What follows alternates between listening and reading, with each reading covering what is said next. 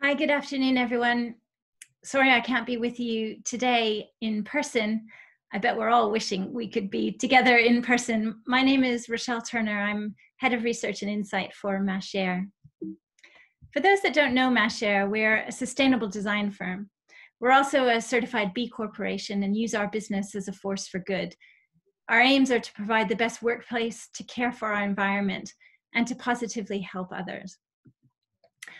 As we've been forced to stop, to think in this time of COVID, we've been thinking a lot about how we continue and having a lot of conversations with our clients about what is going to happen going forward, and thinking about the things that have made us change and the things that have made us act or think or behave differently because of COVID. And some of those things might be things that we want to take with us going forward, that we might not want to go back to our old ways, that we might want to find new ways through. And looking at what are those attitudes and what are those behaviors requires a little bit of data. And that's what I'm going to show you today. It also takes a little bit of thinking and context. And hopefully some of that will also get you thinking. There's not enough time to go through it all today, so please do get in touch if any of this strikes a chord with you and you would like more information. There is heaps of information behind all of this, and I just have a short period of time today. I'd like to start, though, with this quote from Antonio Guterres, the UN Secretary General. And he's talking about how this time of COVID gives us an opportunity to come out of this crisis with a stronger focus on being much more equal and having more inclusive and more sustainable economies and societies that then provide a greater level of resilience against some of the issues and challenges that we are likely to face in the future. Looking at some of the data that we've got, I'd just like to look at this priorities of Americans and this dichotomy between fear on the one hand and hope on the other.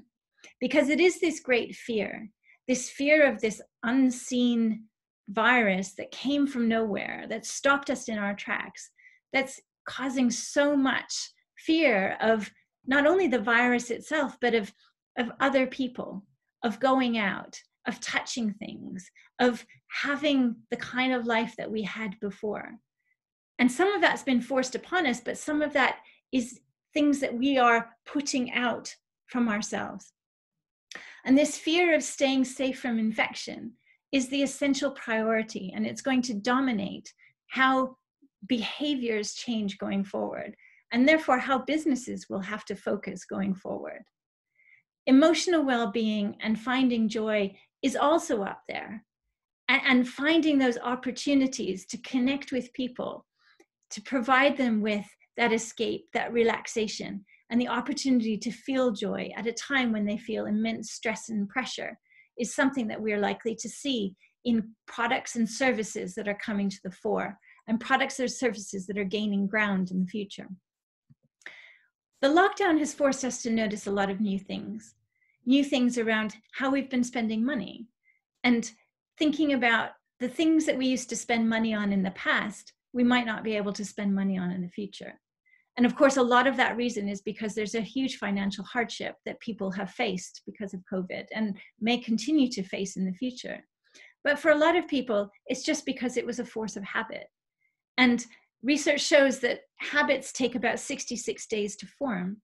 And many of us have been in lockdown for far longer than 66 days, myself included, here in the UK. We've been seeing cleaner air outdoors. And scientists in China have shown that about 25% drop in CO2 emissions over China in the first quarter of this year.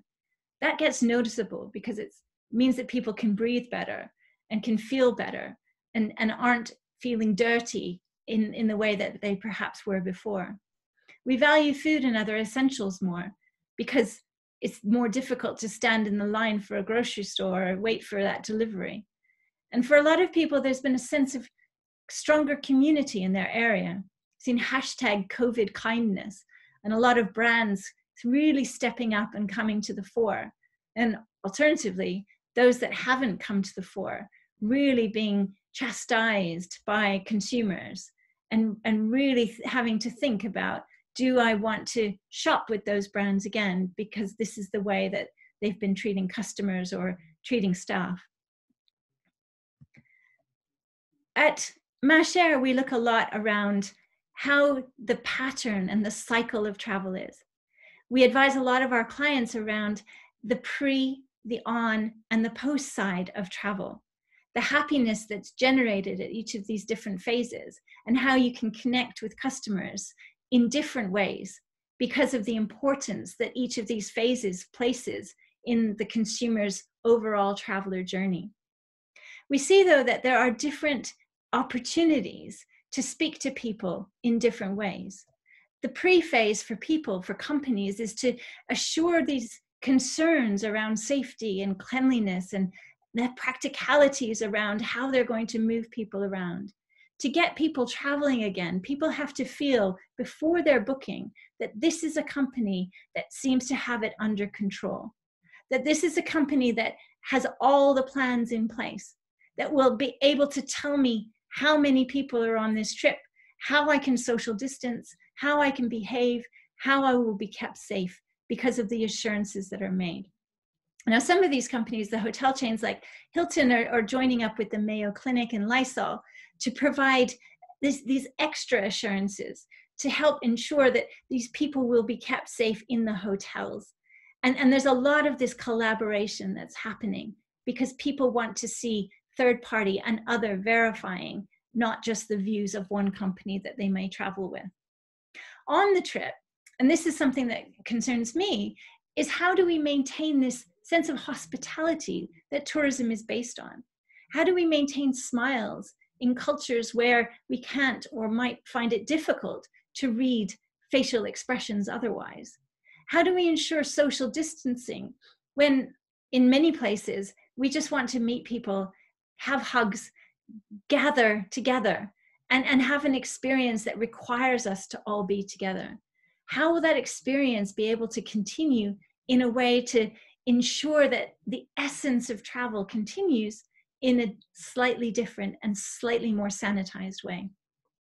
On the post side, how can we provide reassurances to people that they were right to travel? They were right to get out when others might be saying, I'm too fearful and I don't want to go outside, or I worry about you because you have been somewhere else and you might be contagious or contaminated in some way. How can we provide reassurances that actually the things that people are doing on those trips are benefiting the communities, that are benefiting people, and that are providing good in those destinations with the dollars that they're spending? From an industry perspective, how can we do more to provide this greater evidence of tourism being a force for good? To really show, not just from an economic perspective, and I used to do that for a living, the economic benefits and the number of jobs created. We need to go beyond that. We really need tourism to show how it is being that force for good, how it is protecting wildlife, how it is protecting resources, how it is creating really good jobs, how it is ensuring that communities can send their children to school, and that they will then grow on and build those communities in the right way. That tourism isn't just an extractive industry that is building piles of waste and using resources, that we are contributing to places. We all saw pictures over the last few years of destinations that were just overwhelmed by tourism. And tourism was this huge success story if you look at numbers alone. But we can't have that anymore. And we won't at the moment, of course. But as we build back, we need to build back stronger. We need to ensure that tourism is at the heart of destinations and that we develop tourism away from those hotspots to really enhance the experience and to spread the benefits. And on the post side, how we gather traveler feedback to support long-term and to comfort those travelers, to ensure that we're listening, that we're constantly listening as businesses to what are the things that people like, what are the things that they don't like, and we build that brand trust. There's a saying these days of glass box brands, and that glass box brands are companies that there's nowhere to hide anymore. Social media is pervasive, and whether it's people from the inside telling you stories about what's happening or people from the outside, listening in and criticizing the company. We need to have open and honest companies that are transparent about their behaviors, and building that brand trust will absolutely come from that. The products and experiences of the future will be different, but products do make money in downturns. The products that fill those needs. And we saw some great examples in tourism from Airbnb and Uber over the last financial downturn, really building up, and look at them now. But companies that make or save people money, we will have less money, a lot of us, and we will be looking for the best experiences and those that are giving us the right opportunities. There will also be a lot of people for whom this has been a good crisis, that they've had to save or spend less, that they've spent down their mortgages, and they've saved a lot of money. And the opportunity for them to get out and to have multi-generational holidays or multi-family holidays is a real opportunity for them once we are allowed to travel. A lot of people have been learning new skills and behaviors because of lockdown. How can travel help hone those new skills and create new products that really generate that excitement and entertainment for those to carry on and do those? Of course, we need to make life healthy and comfortable, and lots of opportunities there, and socialize and communicate and help people feel good about themselves as well as safe. There are lots of opportunities from COVID.